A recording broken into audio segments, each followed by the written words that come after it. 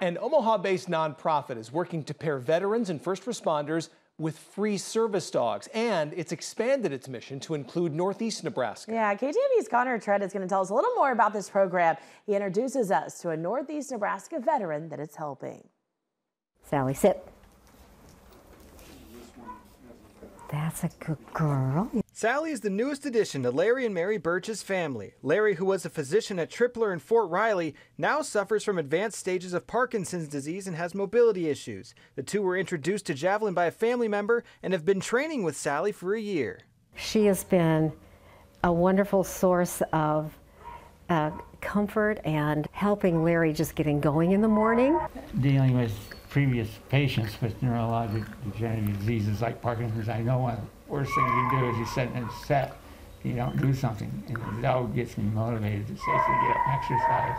The organization helps veterans and retired first responders, but the dogs benefit as well. Almost all the dogs selected for training are brought in from shelters. Some were even on the list to be put to sleep.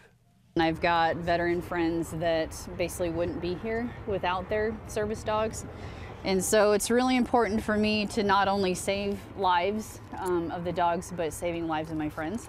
Another way that Javelin sets itself apart from other programs is by how they train their dogs. Typically, service dogs are trained out of state and the owners are brought in over the course of 2 weeks to learn commands. But with Javelin, the dogs are trained with their owners over the course of 9 months.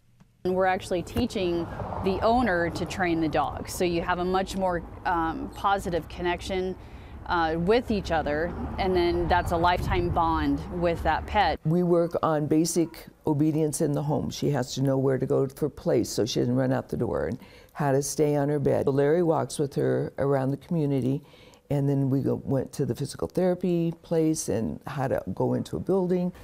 And she may help with the walking and stuff, and that's dramatic. But she helps me with just the emotional thing. She causes me to smile. And Yeah, Larry's always saying that Parkinson's takes away your ability to smile, which is actually true. But Sally kind of gets past that hump. In Norfolk, Nebraska, Connor Trett, KTIV News 4. And Javelin plans to expand its operations with chapters in Sioux Falls, Spencer, Norfolk, and Sioux City. If you're interested in joining the Javelin program or would like to learn a little more about them, you can check it out right now on KTIV.com.